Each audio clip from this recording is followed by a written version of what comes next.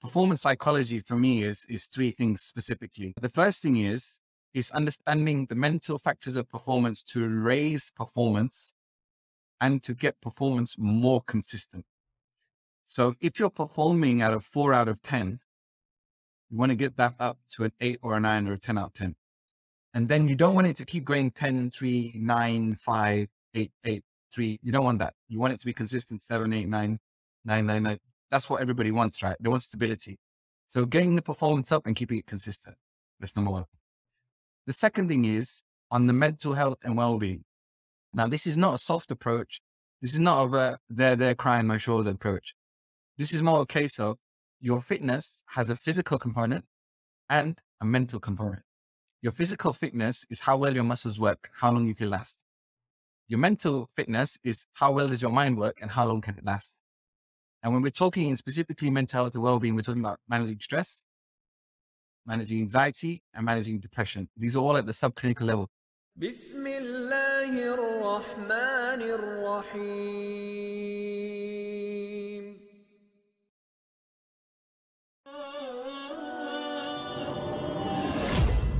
Assalamu alaikum all, and welcome to another episode of the Optimized Muslim podcast. Alhamdulillah, today very happy to be joined by Muhammad Saqib, all the way from Malaysia, mashallah, and he's a performance psychologist, so someone who's very much aligned with, I think a lot of the audience will resonate with the message and the topic. So yeah, assalamu alaikum wa rahmatullahi wa barakatuh. Wa alaikum salam wa rahmatullahi wa barakatuh. How are you today, Adil? Alhamdulillah, all good. Jazakallah khair for joining. Yes. Thanks for having me. Thanks for inviting me. I'm honored to be here. No, don't say that. We had a pre-interview chat and I told you at the time that I'm just excited to just get straight into the conversation and come out from like a bit of a blank slate and just kind of ask you the question depending on my curiosity and also what I think will be beneficial as well, inshallah. So sure. You have quite an interesting kind of confluence of skills, I guess. It's not very often that I come across Muslim performance psychologists. I haven't really looked that hard, to be honest. I'm sure there's loads of them. But I just wanted to, I find it interesting. And obviously, Brother Martin, who we both know, he recommended that I invite you on as a guest as well. So for that reason, I was very interested by looking at your page on Instagram, and we can link that in the description afterwards. So first, just tell me a bit about yourself and how you got into this line of work. I'll let you take it however you want in terms of how general you want to be. Or all right, wonderful. So time for me to wing it. So firstly, appreciate that Brother Martin has hooked us up. He's a very fascinating, interesting brother as well, and a very kind soul. So there are a few of us knocking around, Muslim performance psychologists. They're not that easy to find, but they do exist. Yeah. So myself, first thing first, I was born into a Muslim family from the UK, from a small town in Somerset. I grew up in Leicester, in the middle of England, alhamdulillah. And I did all kinds of jobs and studies and all sorts. I was into banking. I was into a little bit of teaching here and there. I used to play a lot of badminton as well. And when I started playing badminton at a competitive level, because I got pretty decent pretty quickly, I started to realize just how important the mental side of playing badminton was. It wasn't just about the technical skills or my own court training. It was about my mind going into those situations and my mind in the situation itself. And that was pretty much what sparked the curiosity. And I decided to study sports psychology. I had a few contacts from around the world and I decided to look for some training elsewhere. And that was how I ended up in Malaysia in the first place. So I actually came here to train in badminton because the guys here are top in that sport. If you see now in the Commonwealth Games, they're doing pretty all right. They just won the gold medal there for the team championships. So that was it. That's how I came to Malaysia. And then I did a bachelor's in sports psychology, a master's in sport and exercise psychology, and partway through a PhD. And I basically settled here and I got work here. So that's pretty much how I kind of grew up, got into the field, got into my sports career, did Hijrah to Malaysia as well. And I love sport and performance psychology because I feel it's a topic that everybody's kind of astonished by, what makes champions so superior to others in their fields, not as people generally, but in their fields. And it's always basically what's between the ears. It always comes down to that. So people are very amazed to kind of learn about that. What's the secrets? What's the tips? What's the strategy? So it's a very fascinating topic of study, alhamdulillah. And yeah, it's been a fruitful career so far, alhamdulillah. Okay, very interesting and very kind of interesting synopsis that you just gave. There's a lot of stuff that I wanted to ask you about. So I was looking through your Instagram and yeah, I saw you some clips about badminton and stuff. So I didn't know how much you were into it, but that's interesting to learn. So that you were playing at quite a high level, and that was kind of your intro into sports psychology in a sense, because obviously it applied to yourself, but then also, would you say that's how you found people and contacts that allowed you to kind of study as well, or get into the field? Yeah. No, I wouldn't say the highest level. I never played for England. I started very late as well, and those guys, they were hardcore. They were training 2 or 3 hours every day. I did take a couple of them down in kind of regional matches, little tournaments, but they weren't the top players, and I would say that was my level, and I was training frequently with kind of the international standard, but I wasn't the international standard by any means. I'm not even the best player within my county by any means, but I was really, really into it. It was, I used to follow all of the tournaments. It used to be kind of the highlight of my week, is to train. And yeah, it does open up everything, I think when people find their passions and they get really stuck into something, I think it's very easy to come across people who are also into that as well. And you do have a unique kind of bond. And yeah, it's wonderful to make teammates and stuff like that. I remember from my uni days, the guys that I'm still in touch with were all in my badminton team. And to this day, like a good 10 years after. And, we're like blood brothers, we're bonded for life. So, we're part of the badminton team. So it's a good kind of fraternity to get into, whether it's a local club. And you do learn a lot about social skills, and you do learn a lot about character building in sport itself. So things like good decorum and good manners and handling defeat, handling success. You learn a lot of that through sport. Discipline, how to stay motivated, what to do when you're not motivated. You do learn a lot of that through sport. So yeah, I made a lot of contacts, alhamdulillah. And from studies was a bit of a separate angle, but the interest from it started within badminton. There was a case of, what is this?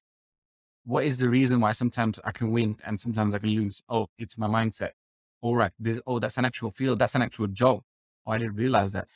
So the introduction came through badminton. Yeah, for sure. Okay, great. And did you study your bachelor's in the UK? Bachelor's and Yeah. master's? Yeah. Bachelor's and master's in the UK. That's right. PhD is still going on from the UK, but it's distance learning. So for anyone who wants to kind of study, you can go into the British Psychological Society's website, have a look at their accredited degrees, either in psychology or sports psychology or applied sports psychology.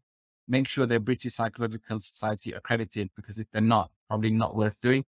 And you can do the same for masters as well. So you can, just to put it out there, because it's the official badge. And then for masters, same thing as well. Have a look at which courses are around, and, you could probably get onto a decent one. Yeah. But they're getting more and more expensive, I think, these days. Yeah. Mashallah, it's interesting that you mentioned that. And the reason I was smiling is because I actually enrolled a couple of years ago for a master's/conversion in psychology, right? And I was accepted in Leicester, your home city, I think, right? And it's like a good university and whatnot, and I was excited about it.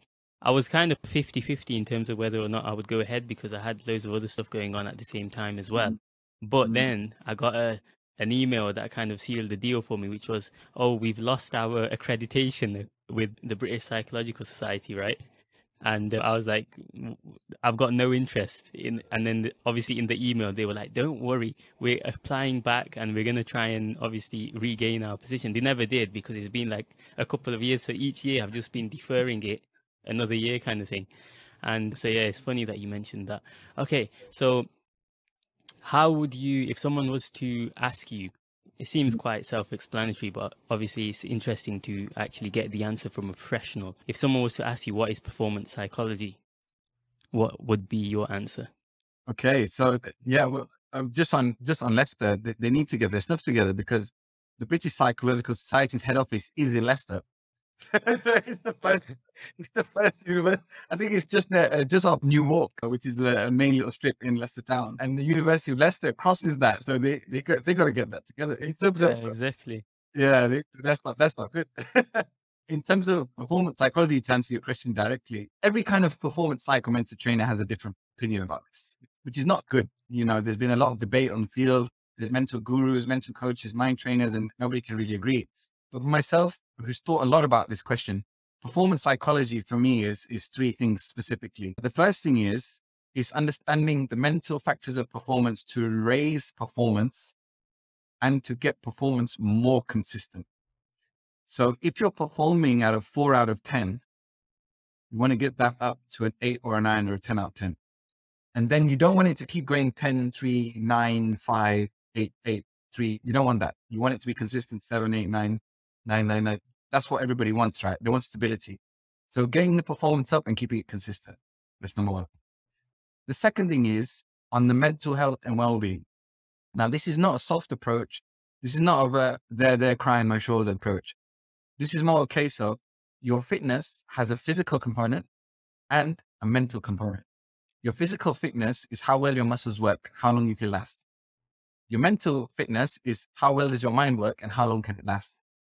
And when we're talking in specifically mental health and well-being, we're talking about managing stress, managing anxiety, and managing depression. These are all at the subclinical level.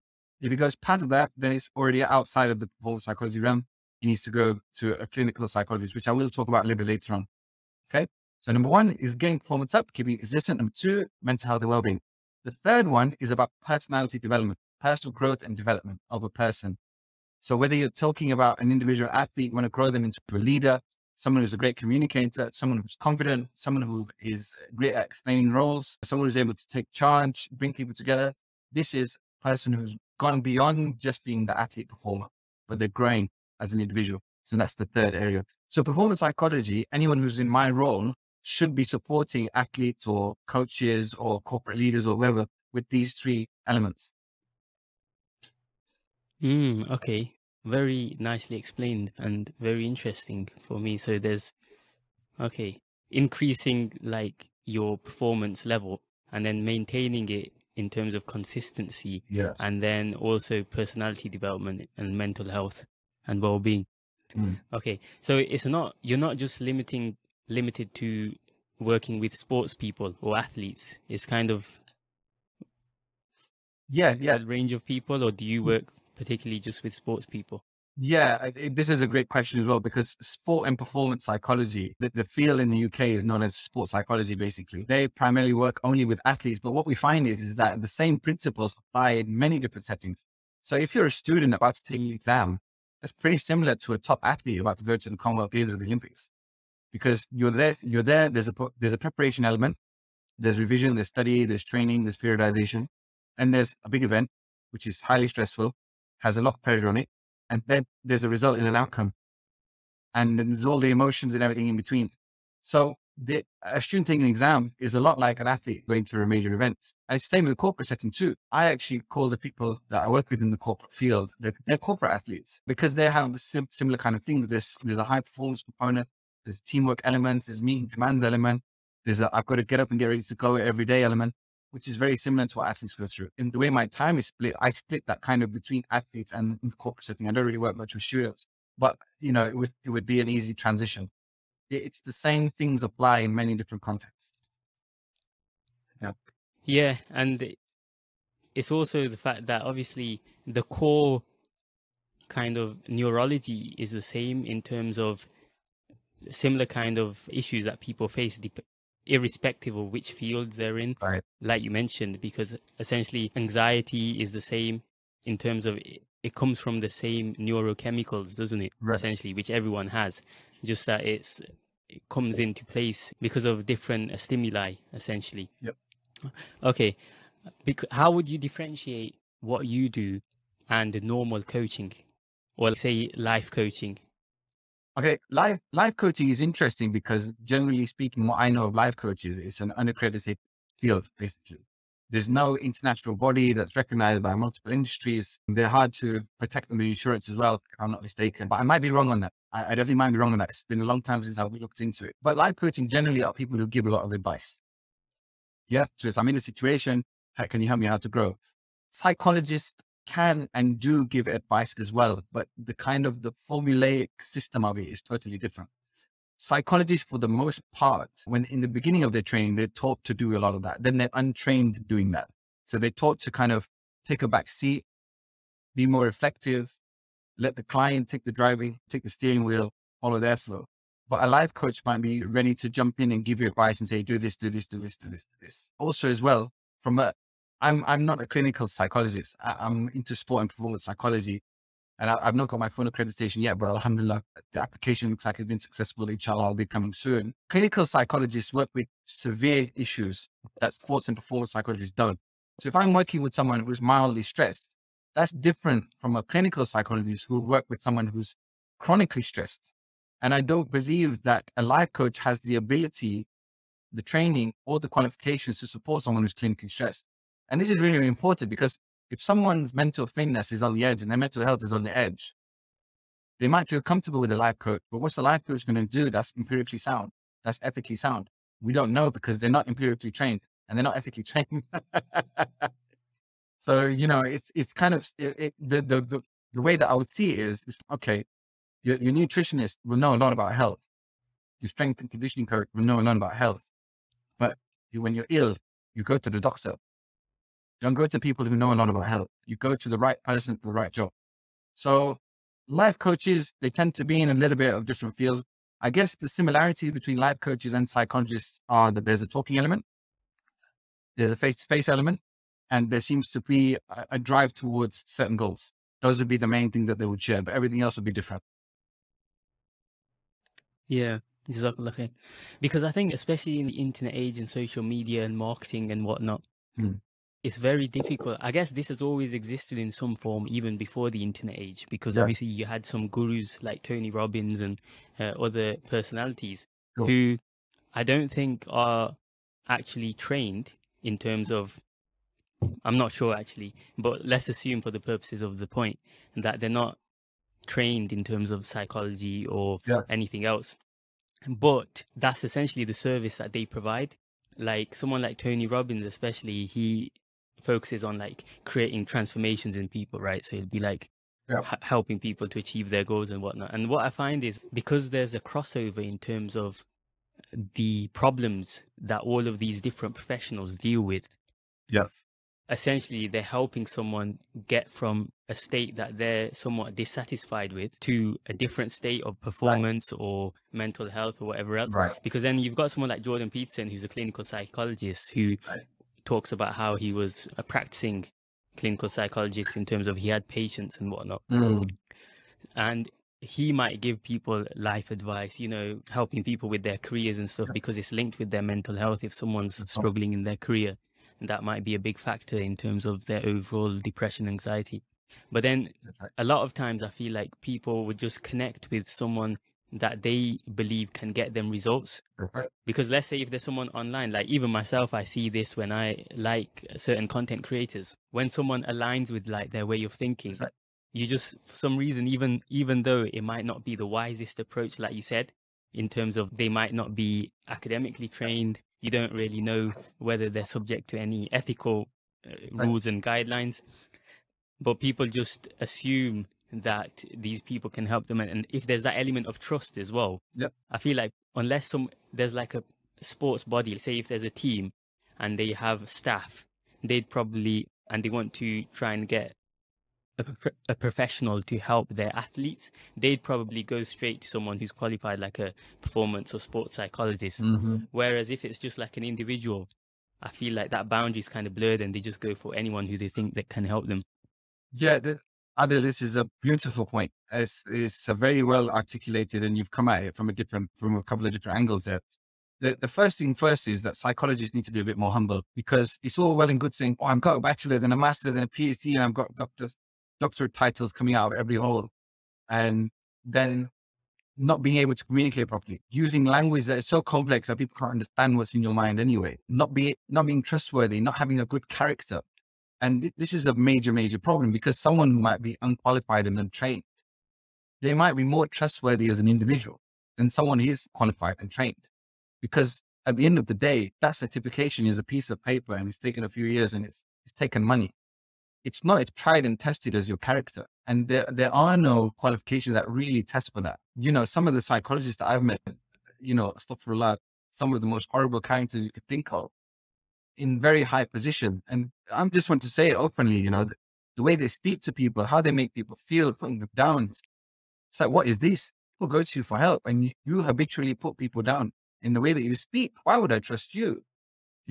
But someone who's got a better way of words. And, we see this from mashallah, so many people are doing da'wah as well. I look up to them as well. Like, say like Mufti Maik or whoever. You can watch a few minutes clip and you can come out of that feeling so boosted on motivation. He's not a psychologist, but he's made an impact to your psychology. He's not a psychologist, but he's made an impact to your psychology. And a similar thing that you mentioned with Tony Robbins and stuff like that.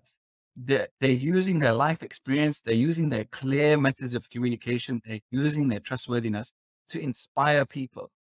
And that is a psychological thing, because as soon as you listen to it, you're feeling different at the end of it, And psychologists, we need to keep that in mind, that we don't communicate as a whole. We don't communicate as well as other people in the field. Otherwise, more people will come to us. That's the reality. And also as well, just on another point I did, we are very good at human in terms of finding others that we have things in common with, like you said, like a confirmation bias, right? So if there's a Chinese athlete and they spoke to a Chinese psychologist, it'd be easy for them to click. If you're a South Indian athlete and you spoke to a South Indian psychologist, it'd be easy for you to click. Yeah. Because we are emotional beings and we like to find comfort in other people that we speak to, right? So there's an element of there that actually, as individuals, what we bring to the table, our results, our lived experience, our ways of speaking, our knowledge of culture is also important, because you could make someone feel totally uncomfortable by being on a different wavelength, and your qualifications don't mean anything at that point. Sorry to say. Mashallah, yeah. Very good point. And it's like very balanced, especially coming from like a psychologist. You would think a psychologist would have like a particular view, potentially favoring psychologists, not necessarily like a bias in a negative sense, but just because you might have different insights having worked like that. Because oftentimes people who are within a field, they develop a better understanding of some of the counterpoints that people might mention and stuff like that. But the point about communication, I was thinking about this recently, that I feel like, especially with the internet and online and YouTube and video formats becoming the dominant format. And I was reading something recently about how even Facebook and Instagram, to some extent, the reason why they're pushing reels, and they're the kind of medium that's currently getting a lot of traction. Right. One, they're trying to copy and get some of the success from TikTok, right? But on another point, I feel like eventually the top communicators rise in terms of all of the different fields. And this used to be a bit of a debatable point in da'wah. People still make it, and it's true, in that don't go for just charismatic speakers, because essentially that's not necessarily directly proportionate at all to actual knowledge or ilm of the deen, or even piety, right? But unfortunately, human beings, especially those who aren't classically trained, as most people aren't in any field, like say if you want to work with a psychologist, you're not going to have the same training. So you're going to go by more base human level assessors of value. And one of the main ones is communication, like you mentioned, how well someone communicates, how charismatic they are. So I feel like what you said about psychologists taking more of accepting that responsibility, having ownership over that, like trying to improve their communication. I feel that that goes in all kinds of fields where people have this same concern about, oh, this person's just a communicator, this person's just good at talking, but they're going to take the lion's share of the audience, aren't they? So unless you've got something further to add to that, I can move on to the next. Yeah. And there's just 2 or 3 points. Yeah, sure. There's a very famous book called How to Win Friends and Influence People, written by Dale Carnegie. I think it's the most bought book in the English language, I think. I'm not sure on that. And he writes in a very famously that humans are emotional beings, not logical ones. That's a very, very potent phrase. Humans are emotional beings, not logical ones, or something to that effect. And this is demonstrated in this notion where humans will generally follow people who are good at speaking.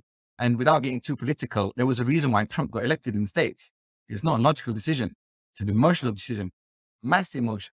Because logically speaking, brother shouldn't have been in that position, you know? It's an emotional world. That's proof of that.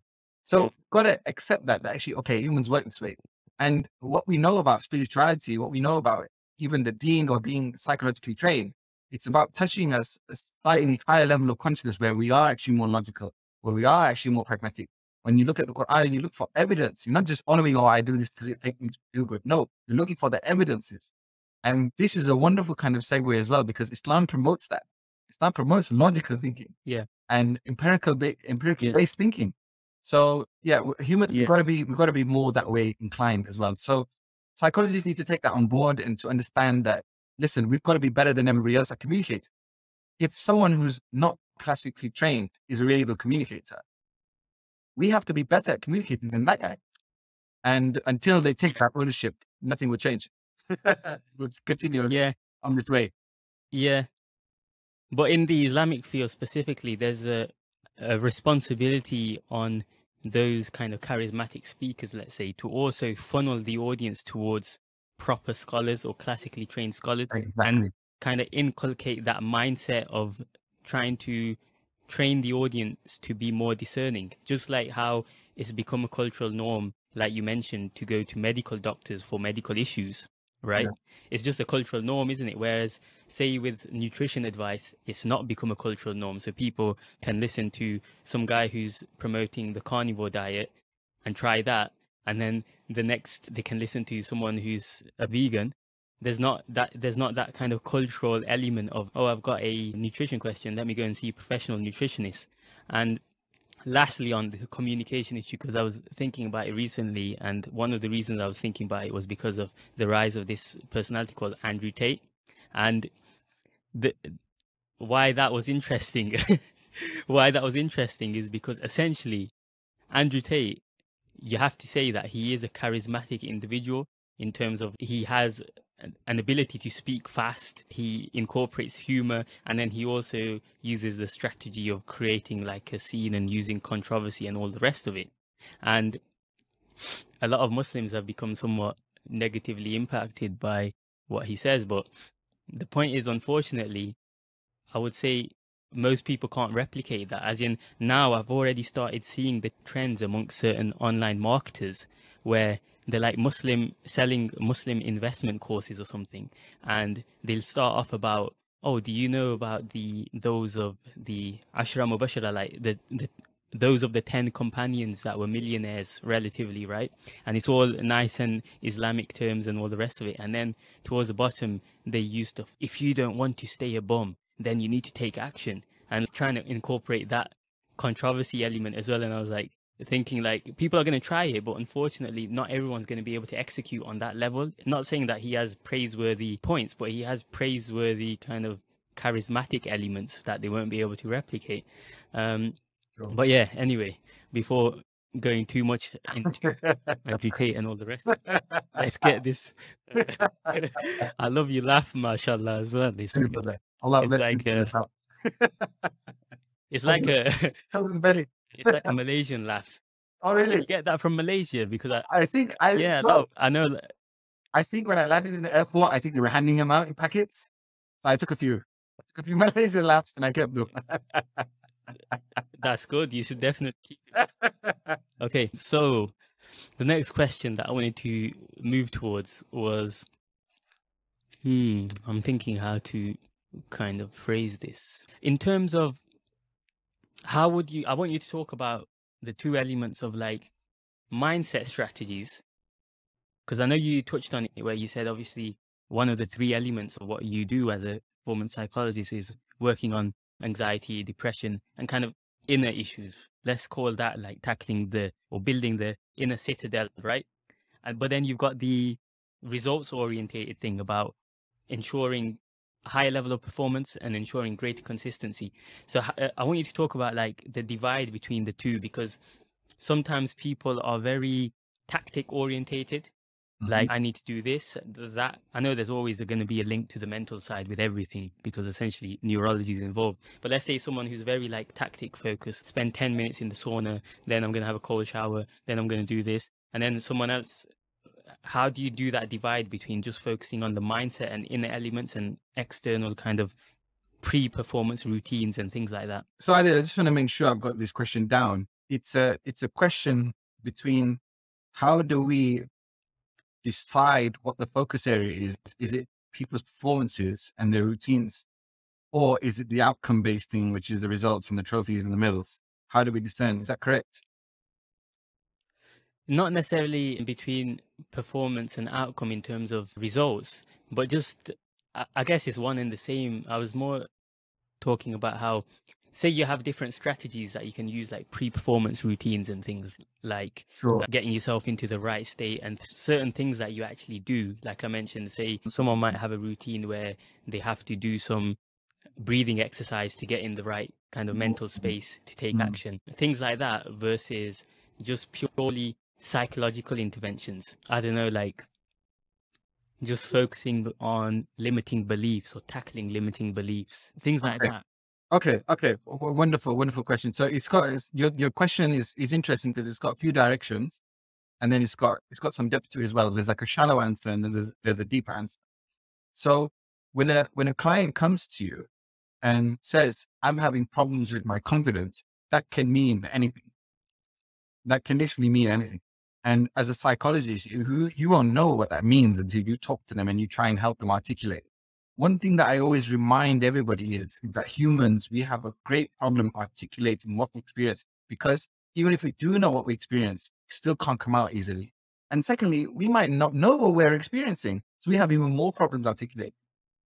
So the psychologist there, if you imagine that big ball of thread, right? It's all the mumble jumbles, and psychologist there is just trying to ease it out bit by bit, make it clearer, just drag it out until we know what we're working with. Once you know what you're working with, you can then decide what directions to take. Is this an issue where maybe my routines before I need to train or perform are not on par? Or is it an issue where I'm doing everything properly and I still can't perform? Then you can decide, okay, for example, if you want to take a shallow approach, which still might work perfectly, get those routines down perfectly. If your routines are consistent, guess what? Your performances are going to be consistent too.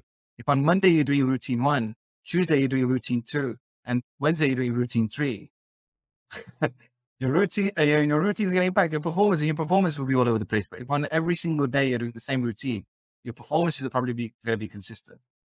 Now, if an athlete has got all those routines down, they've got the breathing techniques, they've got the pre-performance routine, they've got the stretching and everything else, but they still can't perform, then it's a case of, okay, we need to go deeper now. Maybe perhaps you've got some limiting beliefs about yourself.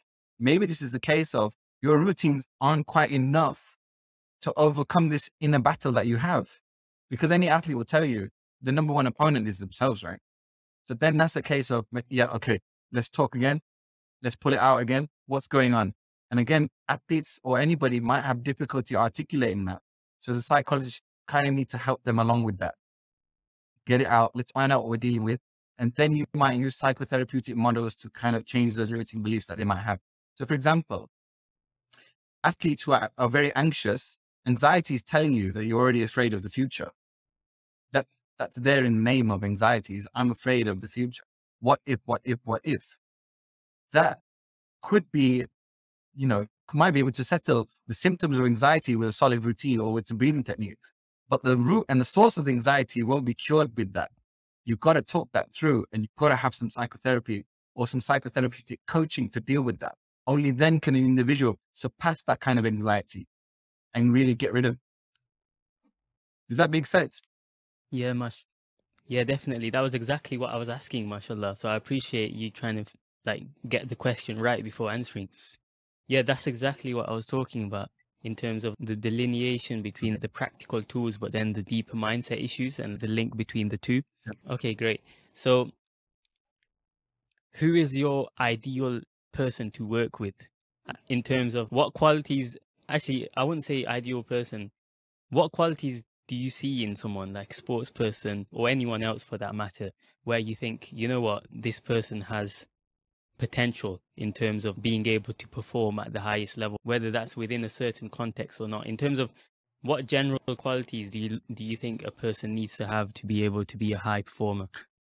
This is a great question. I've kind of been asked this question a number of times before, and I've thought very, very hard around the kind of answers that belong.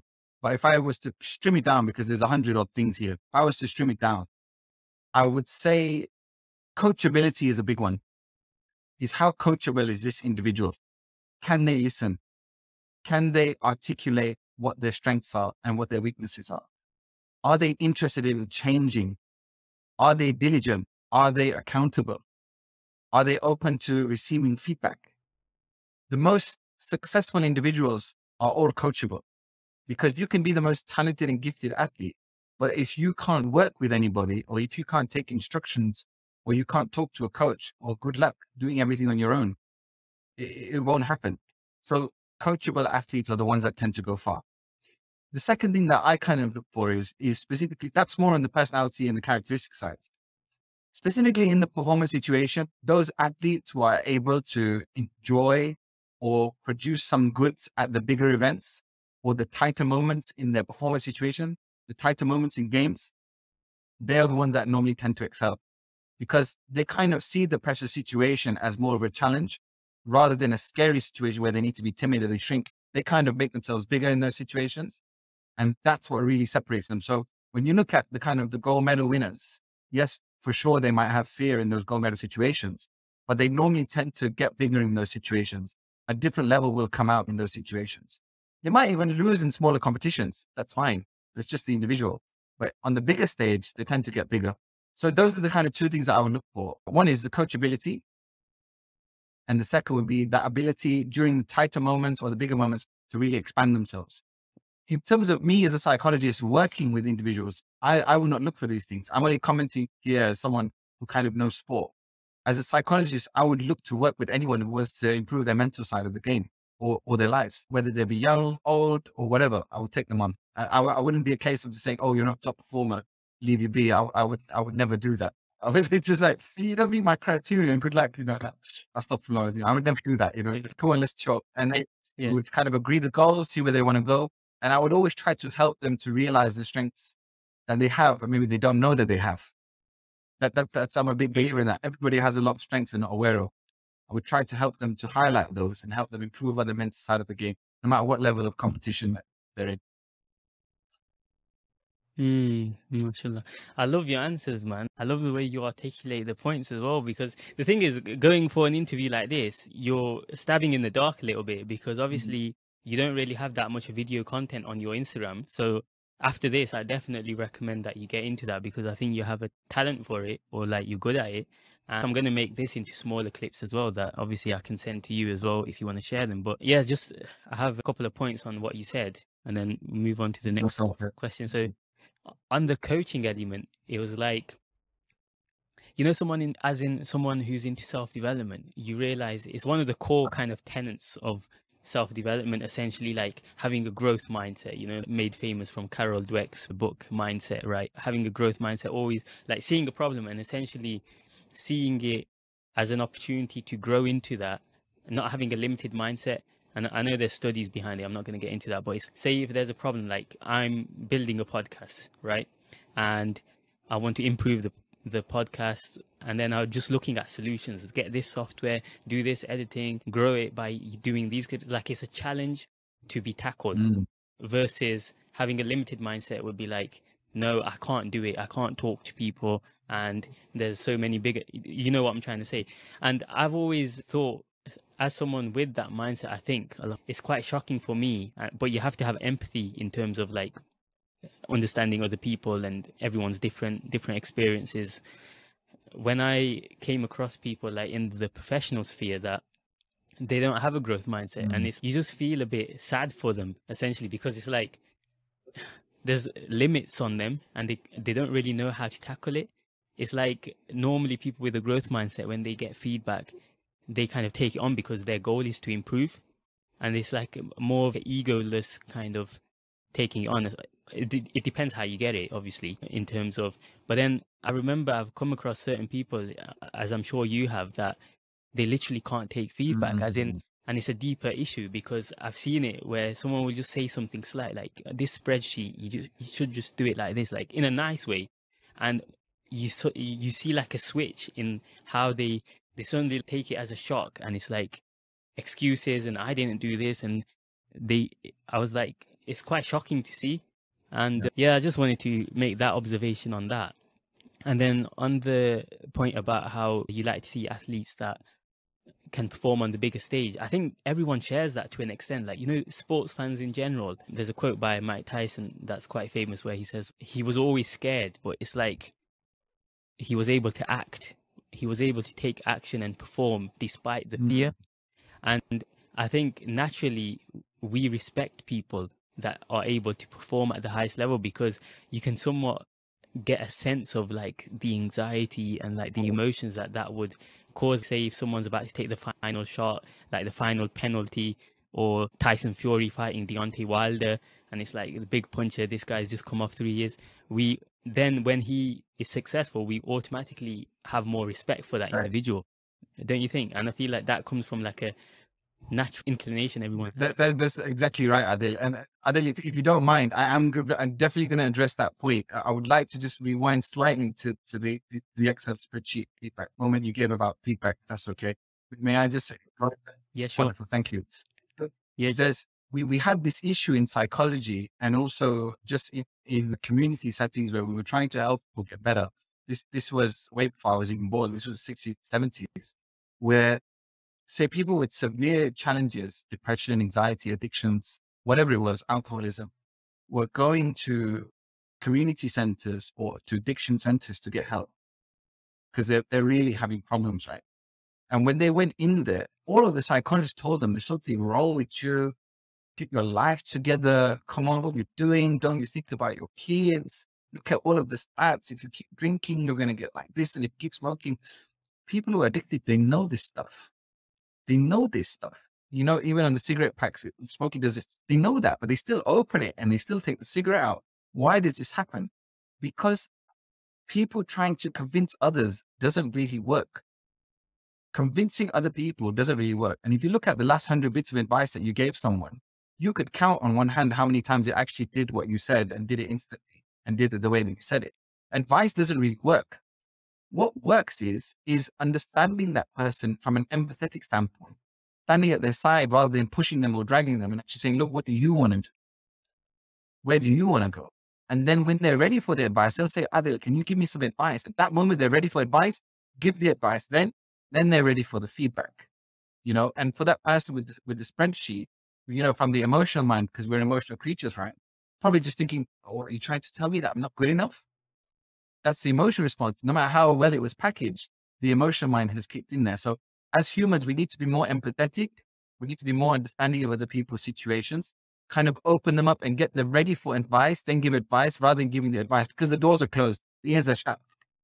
Let's open up people's ears first and then have a good conversation and treat them like humans.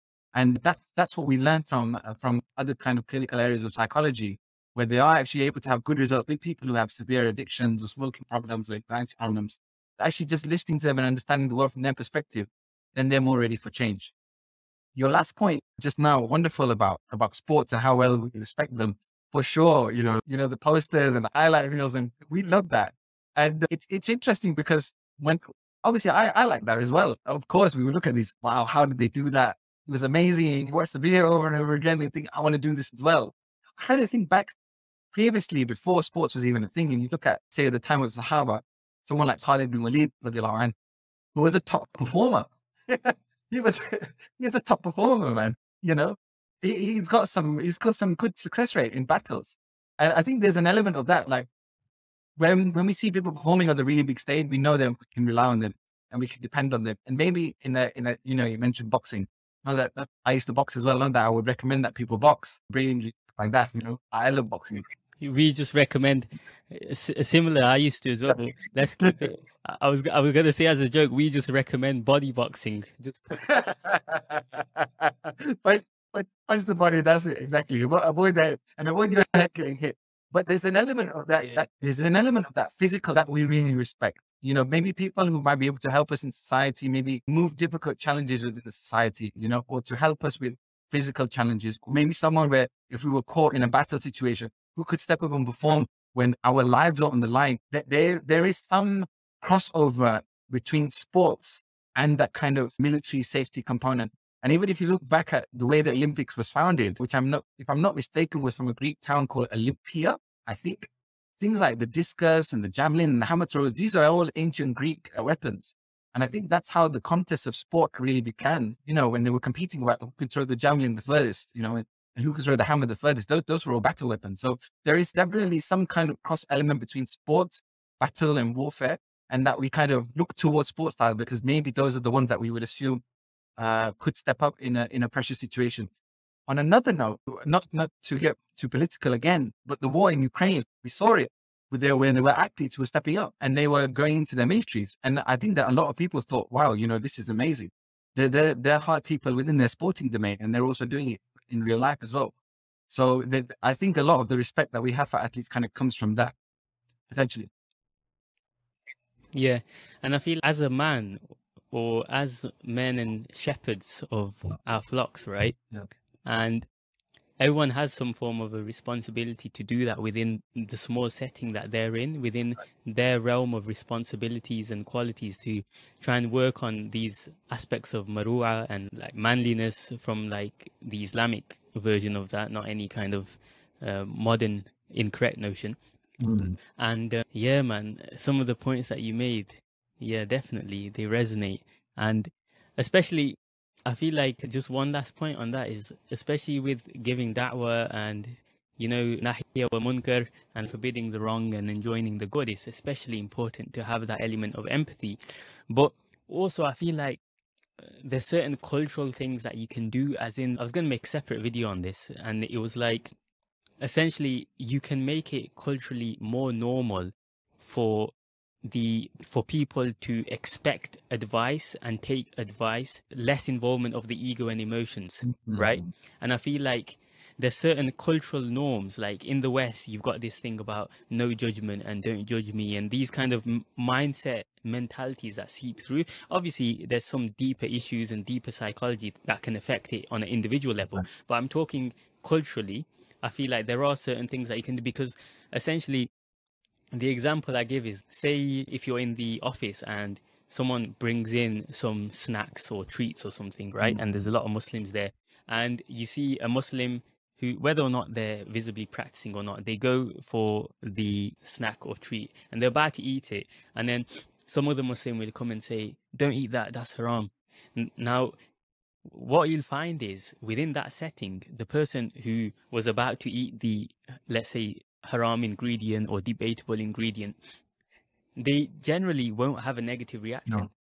They'll be like, oh, thank you for telling me, even if they're not visibly practicing, even if they don't wear hijab, whatever, right? Because, and some people, they take it positively because you've assumed that this person will care about it enough to take it on. So it's like a positive thing. But then I was thinking, replace the food, replace the haram ingredient, and change it to anything else, and there's a less of that assumption that this person wants good for me and he's advising me. So let's say if someone was using bad language or something, or any other kind of publicly haram act, and that same person was to say, don't do that, that's haram, in the same way, right? In the same kind of visceral way, don't do that, that's haram. I'm correcting you in public because you did it in public.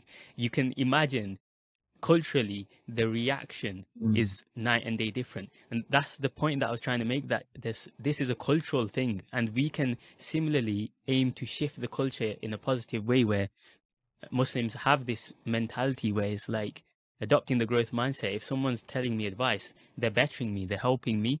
It's not like they're telling me something I can't change. If you've not got an arm and someone's constantly saying, you haven't got an arm, you haven't got an arm, you can't do anything about it. They're telling you something in the deen. Even if you've sinned, you can get forgiven straight away. There's nothing really negative in the actual sense. But yeah, what are your thoughts on that? There's a beautiful point. There's a wonderful point. Because as you're saying that, I can just imagine that. And I think I've been in hundreds of those situations as a bystander watching this kind of thing. It could be a case of, some sweets and check the ingredients. It could be anything, like that, being in the corporate setting as well. There's an element of connecting to the most supreme value that an individual has. And from the Muslims that I've met and that I've known, I think all Muslims have a special place in their heart, the deen, without a doubt, whether they practice or they don't. The deen is serious, and it's not a joke. So when the advice is related to that, it helps a lot, particularly with halal and haram food. I believe that most Muslims are very, very strict on food. I think it's more likely, probably the most unlikeliest haram that people would do would probably be to eat pork, I believe, from my own observations. So particularly where food is concerned, for sure. In other cultural aspects or in other practicing aspects, again, to be called out or to be told, don't do this, don't do that.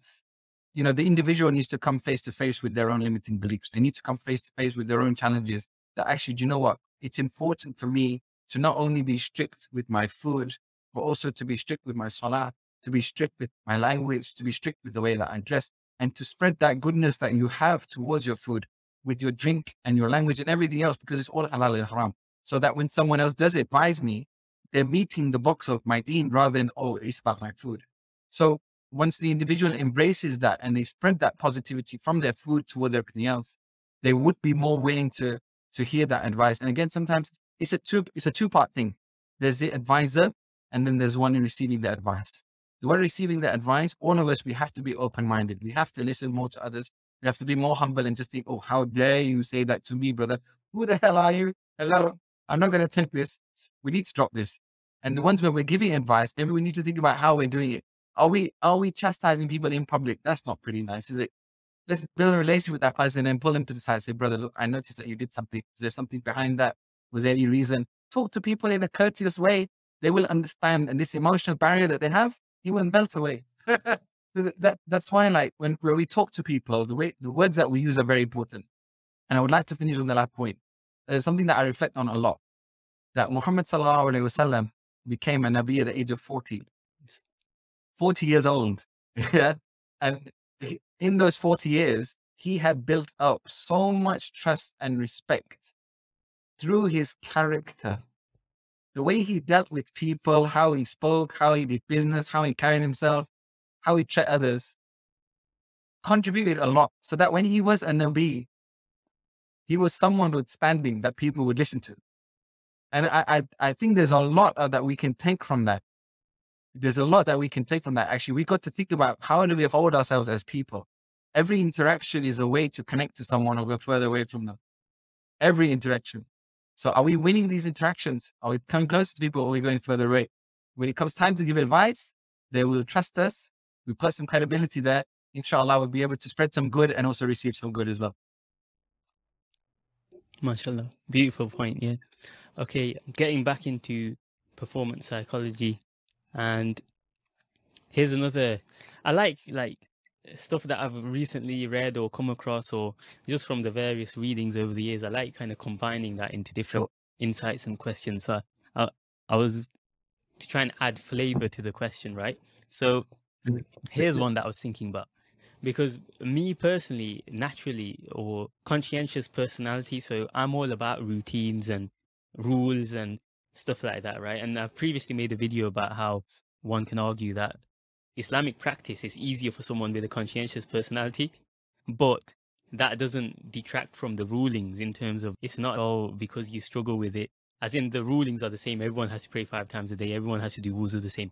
But anyway, the point that I was making was, where do you feel like, in terms of pre-performance routines, where do you think it crosses over into too much, where it's another psychological issue of someone, it becomes a crux in terms of if they've not done something, then it starts negatively impacting their perceived level of performance, like what they can do because they've missed out something. And I'll add something else to that point before I let you answer it. And that's, there's this famous businessman, he's kind of a marketer, he's currently gone big on social media, Alex Hormozi. I love his videos, I love his insights.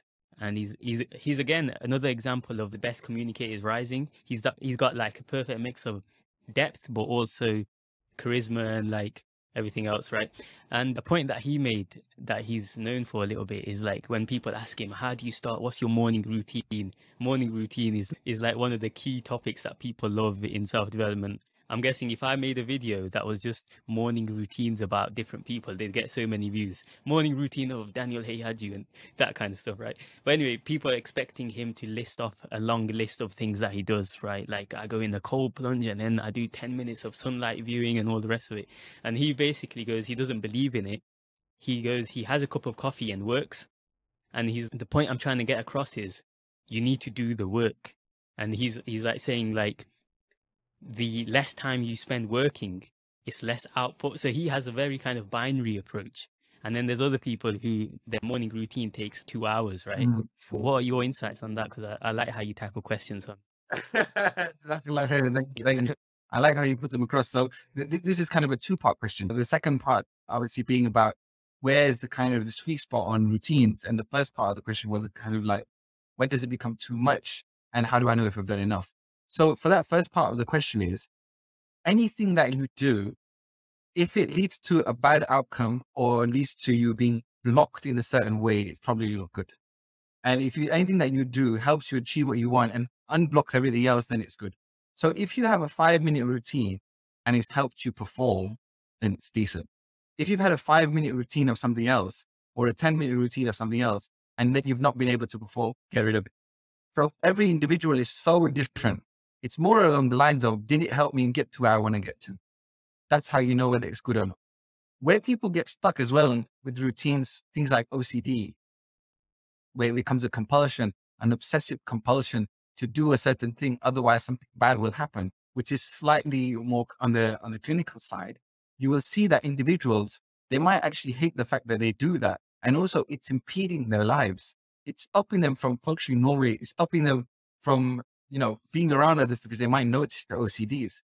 So there's the obstacle right there. So you know that whatever that routine is, help them achieve what you want. And individuals as well, they've got to play around with this. They've got to know what feels right. They've got to remember back, when I performed really well, what did I actually do? When I performed really bad, what did I actually do before? And then they'll have a kind of more of a binary approach. They, like I said, there's a positive side to the routines and the kind of the negative side to the routines. Yep. They've got to figure it out for themselves. And they've just got to try and experiment and reflect. The second part to that question was just regarding Mr. Alex Hormozi, where he's talking about, okay, I just wake up and I just have coffee and I just get to work. Every individual has a totally kind of different structure for how they want to go around their mornings. And it's up again for that individual to find out.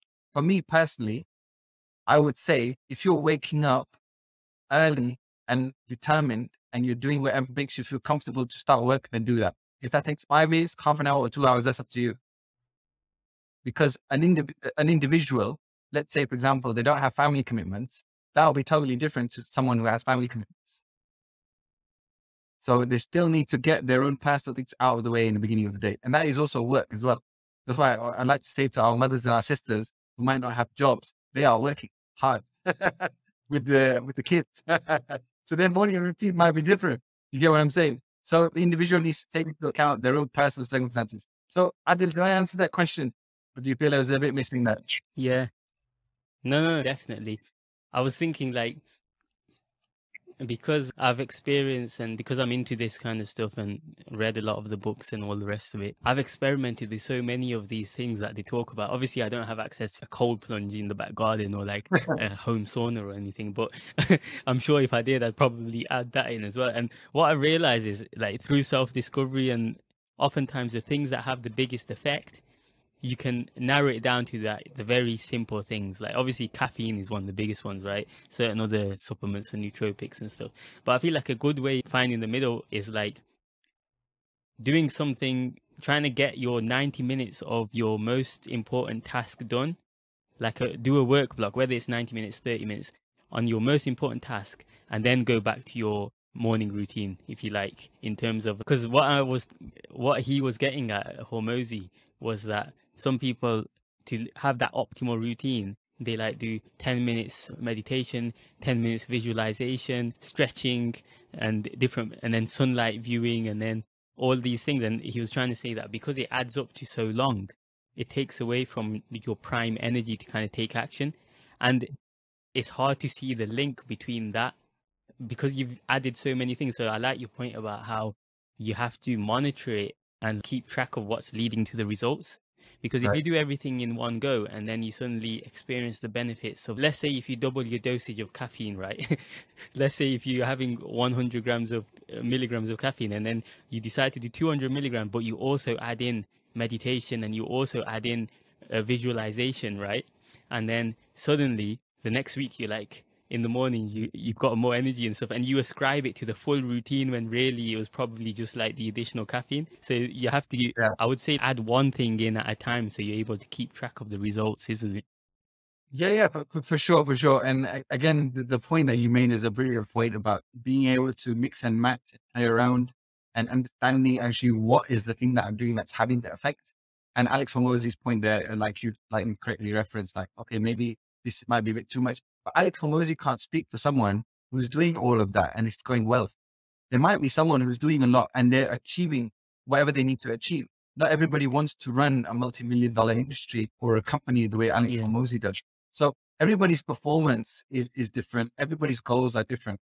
At the end of the day, Alex Hormozi is doing something that gets him comfortable. He's taking coffee. Outcome is I'm comfortable to work. Another individual is taking 90 minutes. Where are they getting to? Comfortable to work. They're getting to the same spot. Yeah. And at the end of the day, humans are so individual. We're so different. We can't say that one way is more superior to the other, unless obviously we've been told in the Quran and Sunnah as Muslims. We can't really say that. I always give the example of this.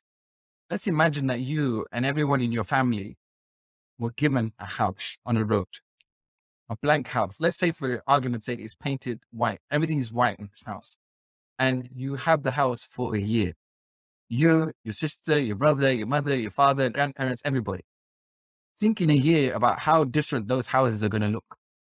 The different colors on the walls, the different ornaments that you got, what you use the rooms for, how you've organized certain rooms, the gardening side, or the front porch side. They're going to be so different because you are entirely different.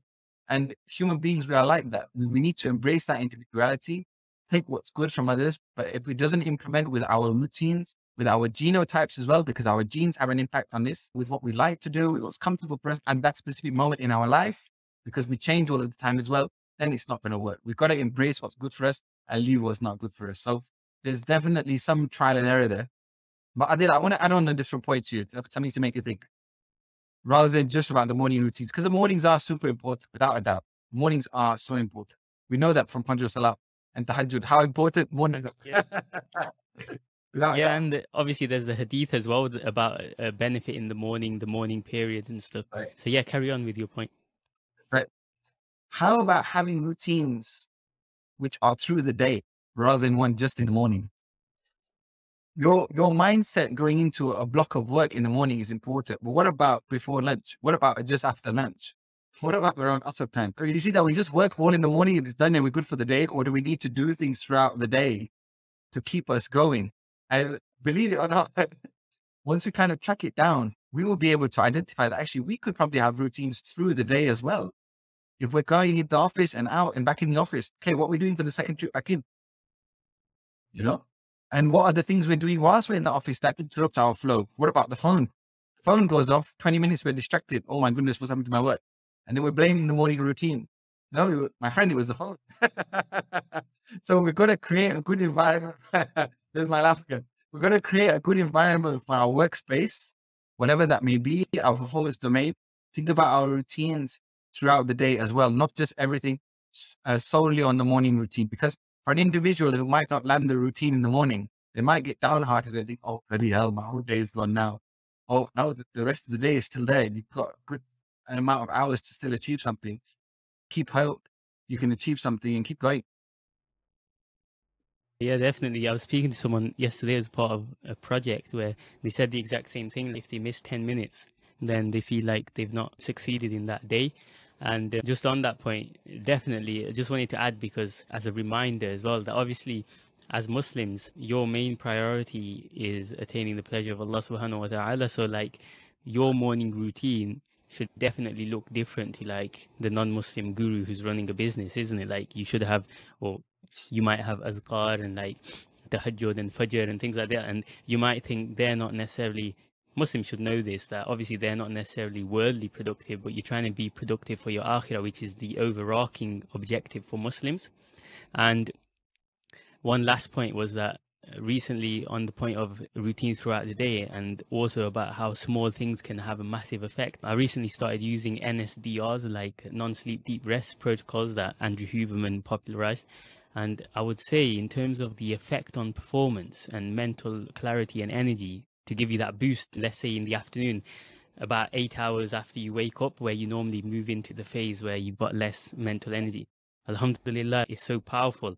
And that's something like, obviously we have the Gaylula, like the nap, the tradition of the nap is essentially a better version of that. So it was already within the tradition, but I don't think people realize the power of these kind of things. And it's a good segue actually, because now I wanted to ask you, and if you've got any additional points, you can combine it with this answer, inshallah. How does your coaching differ? Would you say most of most of the people you work with Muslims? And two, how do you differ your coaching for Muslims or like practicing Muslims? Oh, wonderful question. Wonderful question. Yeah. So I will come to that just on the last point, that the more we understand our deen, because there is so much to learn, we will normally find all of the gems that we are looking for there. They are there. They are very close to home. They are very, very close to home. And what good is a gold medal, or what good is a multi-million-dollar business if the akhirah is compromised? So everything that we do in terms of productivity, okay, I spoke to 10 clients. Okay, but did I get 10 rewards today? That's the real meaning of productivity there, is how well are we securing the akhirah? That's maybe that's our wholest domain as Muslim, is how well are we living our lives fruitfully as Muslims and still being productive at work to achieve that. To answer your question, regarding coaching, about how many Muslims do I coach? Is that correct? And how do I coach? Yeah, would you say they form the majority of the people that you work with, and how has that kind of changed the way you work? Okay. So when I first came to Malaysia, I would say it was a good half split, 50%. But as time goes on, it goes up and down. I couldn't say this is the amount that I'm working with. I would say that there is a good sizable number there that are Muslims, because purely the number of people here that are Muslims is quite high. And a lot of my connections here are Muslim as well. So that's normally how work would be attributed, is like, kind of, that this is a trusted individual, let's do some programs, etc. And that's how you meet people as well. When I started to work with Muslims, I was still kind of applying general psychology knowledge to Muslims, and it was effective. But like we mentioned right at the beginning of the podcast, or kind of in the first 20 minutes or so, was about our ability to connect with the client.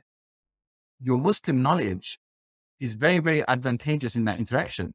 It's not client and psychologist, it's Muslim client, Muslim psychologist. And you can use that to your advantage. So say, for example, if you're using cognitive behavior therapy, which might be attributed to the ancient Greeks and Stoic philosophers, which a lot of the philosophy is, it's no different really from a lot of what's already in Islam. So you can still apply those same principles in an Islamic model, and sharing Quran ayahs or hadith or stories of the Sahaba, or understanding how that individual connects to Islam, how they connect to their performances from a Muslim perspective. It's a wonderful way to adapt coaching services, because it'll help you do more work that is more beneficial to the individual. If the coachee is already Muslim and you are a Muslim, you can talk to them on a different wavelength than they're non-Muslim. Naturally, you've got to use that to your advantage. And the field of psychology in general is quickly learning that actually we need to embrace the culture of the individuals that we speak to. And also we need to understand the context that we work with. So right now, at the moment in the UK, the National Health Service is having a big dilemma that there are not enough Black, Asian or minority ethnic groups as psychologists. We have been saying this for a long time. Why is it so hard for us to get positioned? Now they're coming around and saying, we have a big problem. And we're like, yeah, you have a big problem, because a massive population in the UK are Black, Asian and minority ethnic groups. So if you're a South Asian man, or you've got like me, East African heritage, South Asian, whatever it is, and you go to see a white psychologist, there's gonna be a level of barrier there. Then if I was to see a South Asian, East African psychologist, I'm going to click with that guy more. So it's the same with the Islamic kind of coaching as well.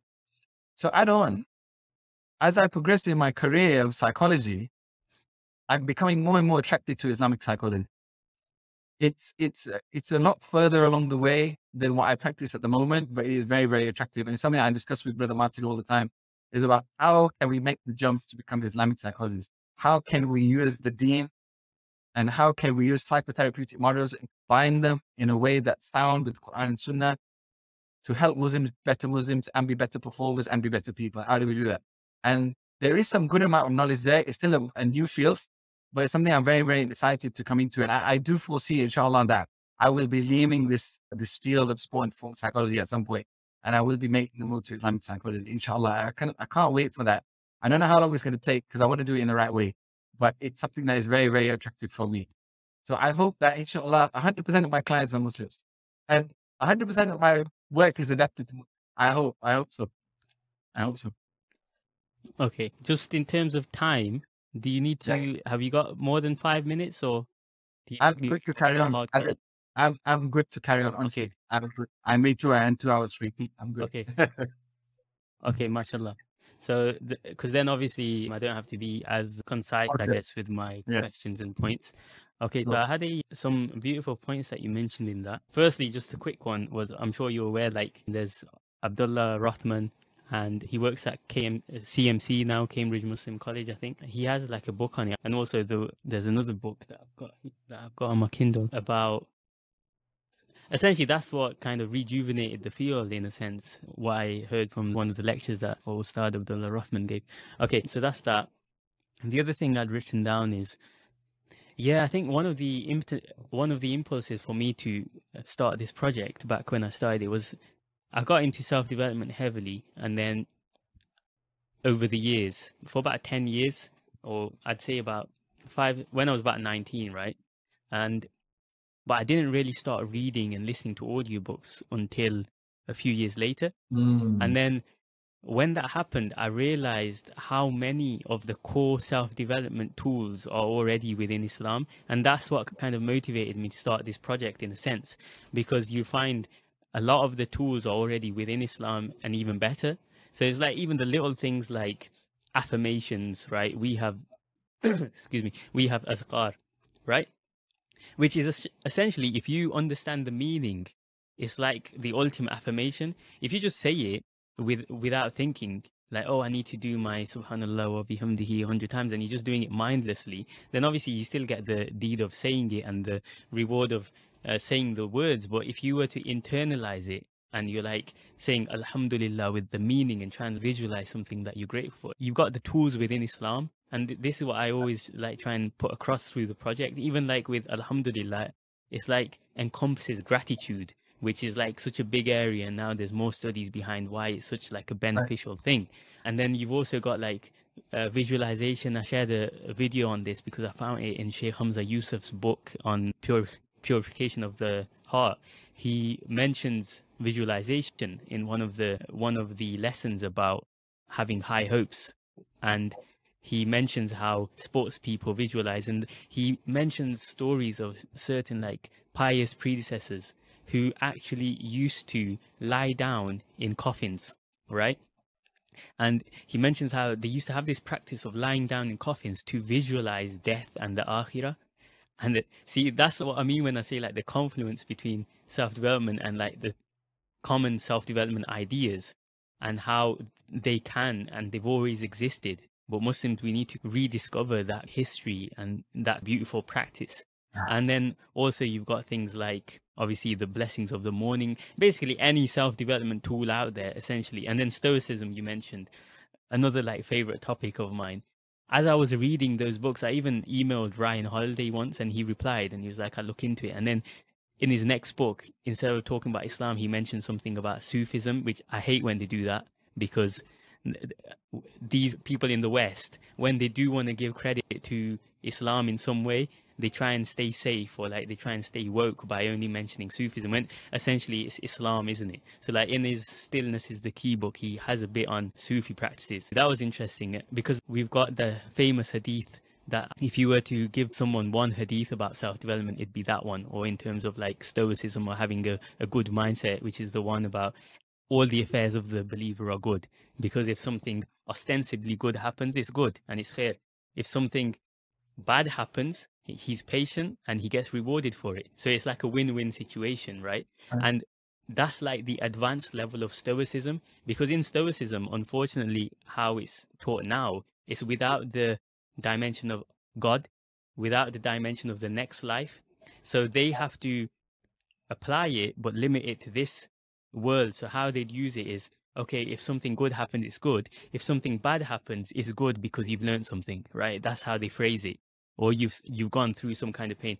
Alhamdulillah, we as Muslims, we have the additional benefit of the akhirah, as in something bad's happened, you go through the pain, but guess what? You're getting rewarded for it in this world, like you're building the deeds, and it's going to help you in the akhirah.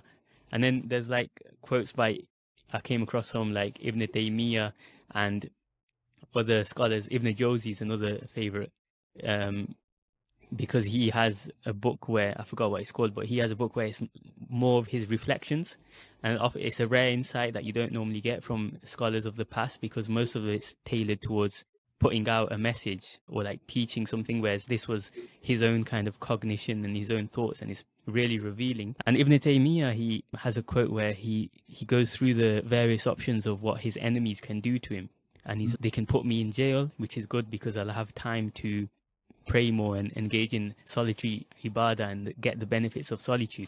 Then they can exile me, and that's good because it's tourism, something like this. And it's like that same mentality that when I was reading, I was just like, mashallah. Okay. And yeah, I want to take it back to you if you've got anything to add to what I've said.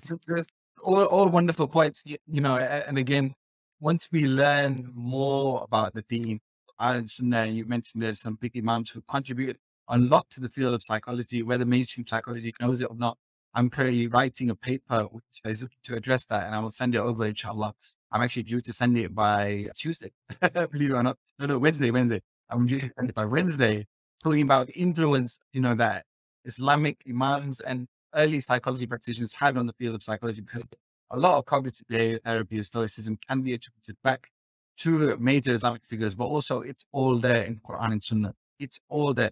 You know, in Quran, when it says like something along the lines of, sorry if I'm misquoting the ayah, but it's, you know, Allah will not place more upon a believer's shoulders than he can bear, something along those lines. Yeah. That's a wonderful way for a believer to accept the trial that they're facing, because if they believe in the Quran has told you that Allah is not going to give you more than you can handle. So you can handle it. You can handle it. That is, you know, that's, if we're talking in psychology terms, in rational emotive behavior therapy, we call that high frustration tolerance. I can handle it. I can tolerate what I'm going through. Well, it's in the Quran there. Allah's told you can handle it because it guarantees you that, you know. So a lot of the answers are already there in the Quran and Sunnah. We just need to look and pay more attention. When you mentioned about they're like doing tasbih and azkar and stuff like that, and people talk about mindfulness now. What's that? That's paying mindful attention.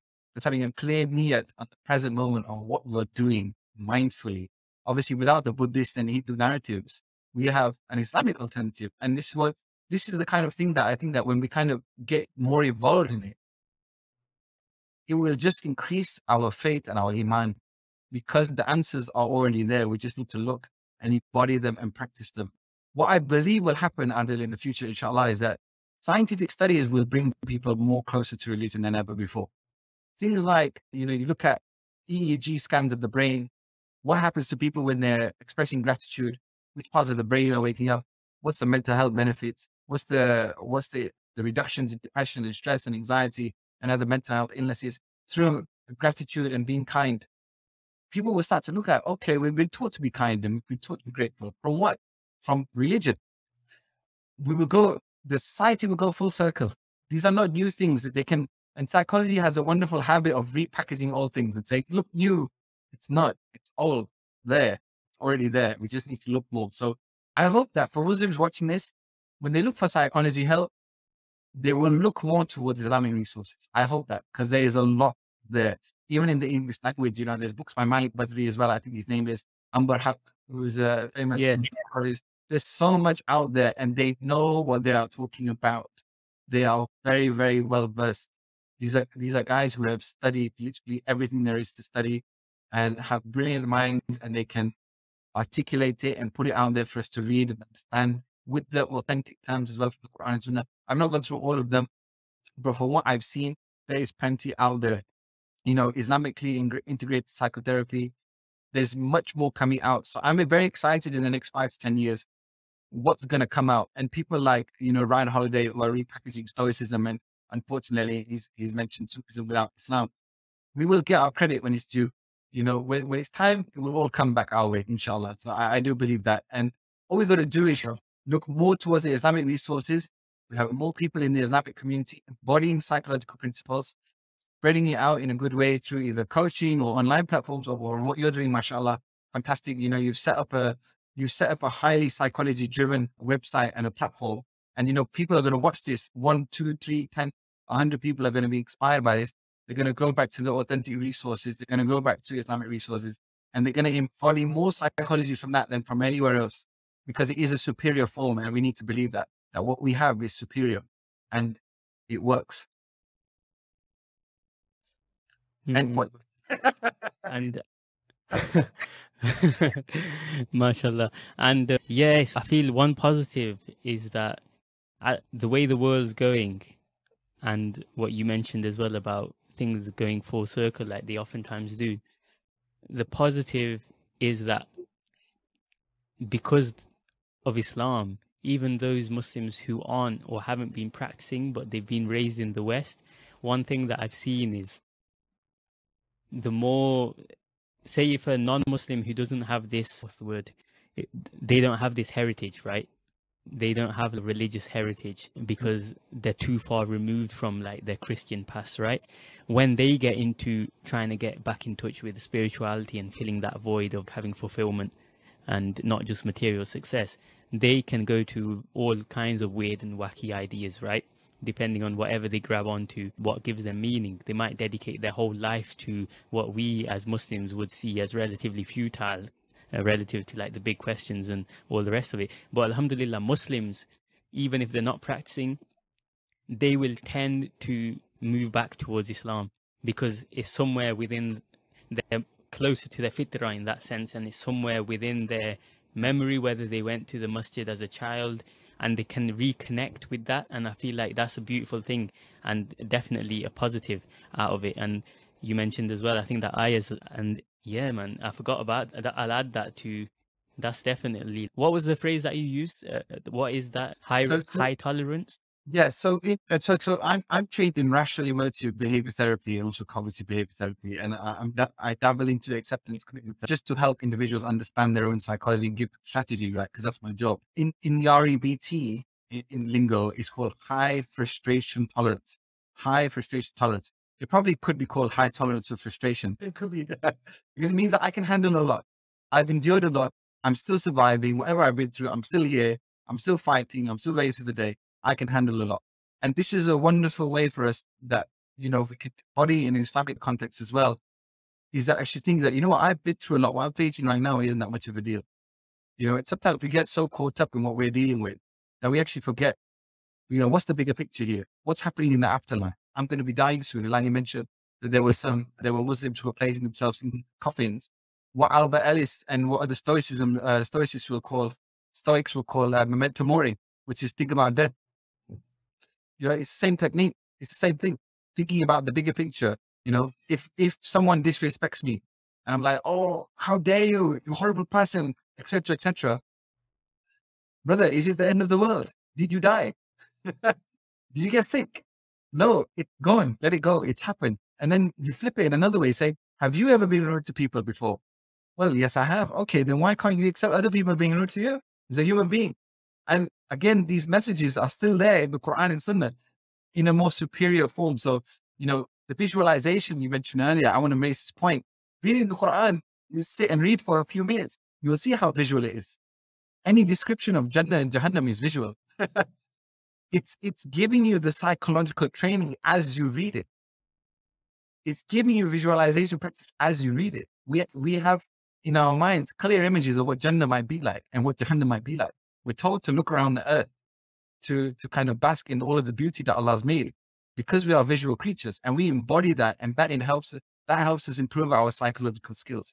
So again, everything is already there. And just to reference your kind of earlier points as well, we need to have more Muslims spreading this. You know, it's all well and good that, yeah, for example, a Muslim in the West, they will reconnect to their youth or their childhood or to what's close to their fitrah, fine. Non-Muslims coming into Islam, they will only know about it when Muslims are spreading it. Do you get what I'm saying? We have to have these kind of messages that we are sharing to the world, which are top quality, connecting with people in a fantastic way, communicating with beautiful words, and inshallah, we'll be able to connect to more people. So it's a duty as well on Muslims to kind of spread this and really connect more to the Deen. And that's advice to myself more than anyone else.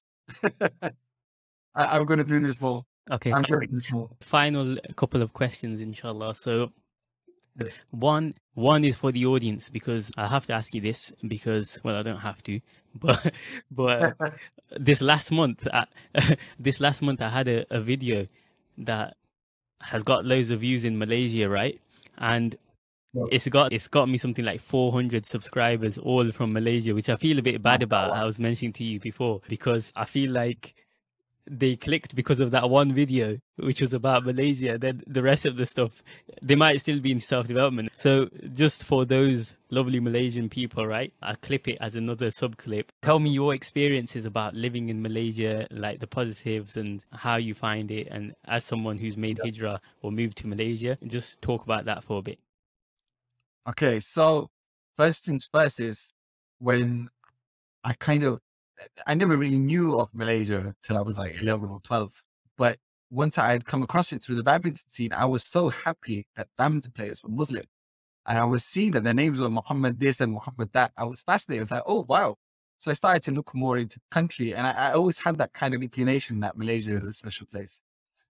Funnily enough, in my house, there was one Naseeha CD album who I thought they were Chinese brothers because I was only 8 or 9 when my mother bought the album. But they were Malaysians too. And that was the Rehan album, you know, and I actually learned those songs that were in Malay. Purely from listening to them so much. There was the Sheed, purely from listening to them so much. But I actually thought it was Chinese. So I had a kind of an affinity for Malaysia already. I was still ignorant at that time. And China. Yeah. There are Muslims in China too. Obviously, they're not there. I think there's more Muslims in China than in Malaysia. But I had that kind of affinity for Malaysia. And I think just when it came to the idea of being able to come to Malaysia, to be able to work, to have a network, it just kind of happened naturally. And I think once I had that kind of goal and affinity, everything kind of fell into place. From being here, alhamdulillah, I never have to worry about anything. If I go out, I know within 5 minutes, I can come across the cleanest, most beautiful, well-designed, peaceful masjid that you can think of, just around the corner. Wherever I am, I'm never struggling to look for places to pray. And being from England, where when you go to Tesco or you go to Asda and you're constantly checking the packets for all of the ingredients, what's in there, can I have it, can I not? I can't explain how liberating it is when you live in a Muslim country. Well, they might not say they're a Muslim country, you know, where Muslim is the official religion, where Islam is the official religion, and there are Muslims everywhere. There are masjids everywhere. There's halal food everywhere. I can't explain how liberating that is, man. You feel totally at comfort because maybe there's a part of you which is calling out for home that you can only find in a place where there are lots of Muslims. Being here, especially, there is such a strong push for development here. I kind of imagine that Malaysia is now like the way that the Emirates was in the 90s, where it was rapidly. I see that. I see Malaysia on a very, very curve of growth. It's going places and it's going as fast. So people want to come here. Lots of people want to holiday here as they should. It is an amazing place. And there's a good mix of everything. There's a good mix of culture. You know, mashallah, a lot of the Malaysians, they can speak multiple languages. The Muslim communities, well-versed in Islam, they're all Islam dear to their heart. So it's just wonderful to be. It's just wonderful to be in. And I can't speak highly enough of the country. You know, I might not be here forever. I can say that openly. I might not be here forever. People who are wanting to make Hijrah or they're wanting to think of moving to a country, I would come for a holiday, try it out, see the people. Think about work opportunities if you can get it. Think about any other opportunities to come and spend more time. You know, it's a good place to be. It's a developing country. There's lots to do. And Muslim is very easy to live here. And I can't explain how liberated them. I think your audio is slightly cutting off, so it's the last question anyway. Okay, no worries. Just some personal advice. Because I've always been interested. Well, not always. I've had some interest in psychology, and like I mentioned at the start, I was looking into developing my academic studies into it because I've exhausted the pop psychology word, let's say, right? You could mention any of these famous books I've read them. And what advice would you give me if in terms of if I want to get into psychology and develop into it as a potential career. I just want to hear it from, obviously the understanding that I have is get a degree, master's, conversion, whatever, and then see whatever area you want to go into after that.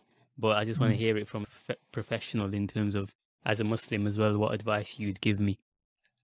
Okay. So Adil, what kind of psychology do you want to get into? Do you know yet? Obviously, I have the thing as a Muslim being in self-development, it's that Islamic psychology, right?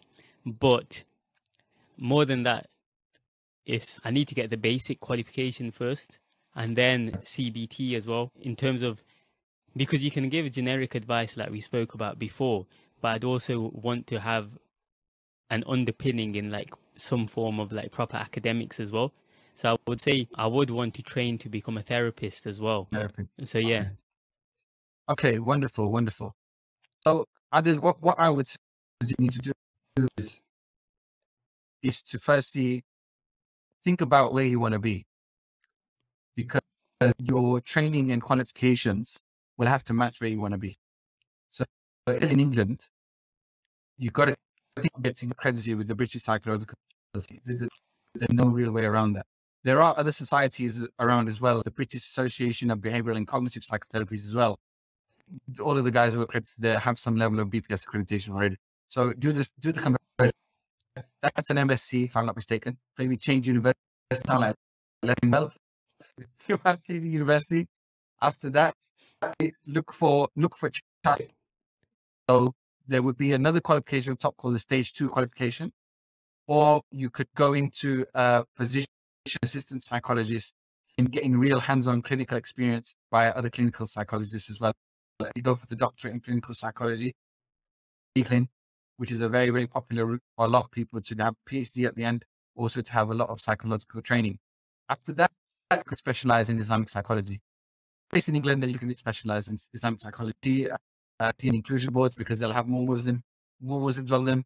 They will tell you how to practice psychology with the Muslim population, how to do it Islamically, read up. There are some courses available, I think, that are being run from Bradford, if I'm not mistaken. There's one at the University of Oxford as well, and the one at Cambridge that you mentioned. They are coming up slowly, lectures here and there. Anything which will allow us to better work with Muslims in an Islamically compliant way, because we don't want to be straying outside of that, right? That's what we've got to learn. So that will combine cognitive behavior therapies or any other third wave therapies. So CBT is what we call a second wave therapy, right? There's also a body of third wave therapies as well, like acceptance commitment therapy, dialectical behavior therapy. These might have more literature coming out in the future about how they could be made Islamic, right? Learn about these, and then once you're qualified, you're registered, you're fully accredited, you've got all of your badges, then you could start your own practice and work with individuals, inshallah. So that would be the way. If you're moving outside of England to the UK, like elsewhere, see what the qualifications that you need are in those countries to be compliant with the government there, and build them up, and then inshallah you can open up your own practice. So that would be the advice. Thank you for that. And then what do you think of positive Islamic psychology? Have you heard of that? I haven't heard of that. No, tell me about this. Okay. Well, I don't really know that much, but I know that the founder is Malaysian, right? And I think the center's in Malaysia as well. I only came across it because I know Brother Gabriel Romani, who's a previous guest, and I consider him to be like a teacher. He offers positive Islamic psychology coach. So I was just wondering, but the thing is, obviously, it's not like a formal accredited course kind of thing. It's more like you go on their website and then you have to go through the relevant. I have come across that. I am aware of Brother Gabriel. I'm yet to meet him, inshallah, one day, hopefully. I do follow. No, where is he now? Has he told you? He's left now, though. He's left Malaysia now. Oh, okay. Okay. Well, I've missed my chance. All right. Well, maybe I'll find him in Tate, inshallah. Yeah. I think he's in Turkey. Allah has written it that we will meet, inshallah. I don't know yet. For positive psychology in general, we need to understand that psychology has kind of two different ends. Yeah. Yeah. So the negative end of psychology is, I have a problem, please fix me. I'm struggling with anxiety, fix my problem. That's the negative end. Okay. It's avoidance of an issue. It's a get me out of a situation. Positive psychology is about flourishing and going to your 100. So where negative psychology is about avoiding your 0, positive psychology is about going towards 100. be the best that you can be, great as you can. So I would imagine that positive Islamic psychology is about looking at the Quran and Sunnah from a psychological perspective, embodying that in as many parts of your life as you can to the best of your ability. So that's what I would imagine that would be. And I think that's a wonderful way of looking at psychology. And I would assume that psychological coaching in that way would look to overcome mental health challenges, problems with following the Deen, any kind of relational issues, any kind of marriage issues, any family issues from this positive psychology perspective. Think about, okay, mentally, how are you approaching this perspective? Emotionally, how are you approaching the situation? How are you approaching it? How are you dealing with it? How are you flourishing in it? Is it to the best of your ability? So it sounds to me the right way to go. Okay, Jazakallah khairan. I know I've taken like 20 minutes more than we initially stated, but alhamdulillah, I think this was one of the best conversations that I've had on the podcast. One of my favorites, at least. Enjoyed it and also learned a lot. Like I said, I like the way you explain things and how you answered the questions as well.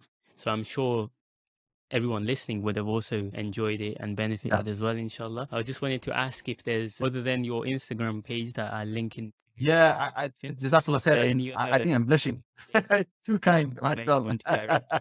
You're too kind. You're too kind. I'm trying my best. But my Instagram page is MD Performance Psychology. And my website is www.mdperformancepsychology.com. People can just message me on Instagram, or they can message through on the website for questions. If they want to learn, if they want to get in contact for coaching, if they know anyone that wants to get in contact, whatever it is, they want to bump heads and connect, please feel free. I'm open, and I think that I'm pretty friendly, inshallah. So anyone can message and I will get back to them, inshallah. Thank you. Wa alaikum salam wa rahmatullahi wa barakatuh. Okay, Jazakallah khairan. Assalamu alaikum wa rahmatullahi wa barakatuh. Bismillahir Rahmanir Rahim.